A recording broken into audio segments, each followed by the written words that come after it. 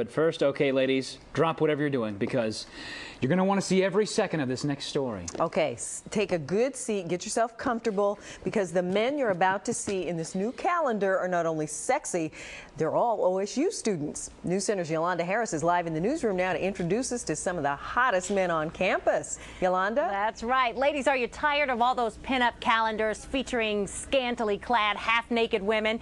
Well, now there's a calendar just for the ladies. And the best part, these studs can be found right on the Ohio State campus. It's sexy, provocative, and backed by popular demand. 13 hotties hoping to heat things up. What is it, a bunch of guys? Not just any guys. It's the annual Campus Men calendar featuring the sexiest guys at OSU. We have guys that look like that on campus? The Beefcake photos have shocked quite a few co-eds. His body is definitely awesome. The risque pictures can even jog some memories. Oh my God, he lived in my tower last year.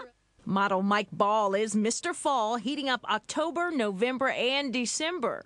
I've always wanted to be in a modeling type deal. I actually want to kind of get into acting, but my major is accounting, just to be safe.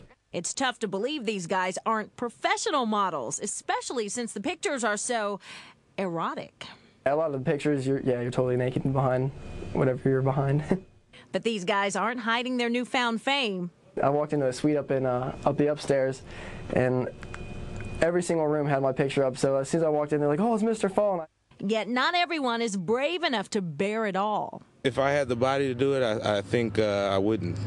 But the girls are definitely glad these studs did. I think I like Mr. July.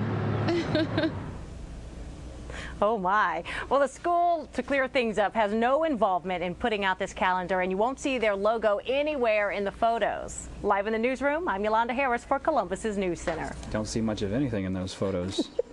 Except for sports equipment. Okay, well, moving right along to sports.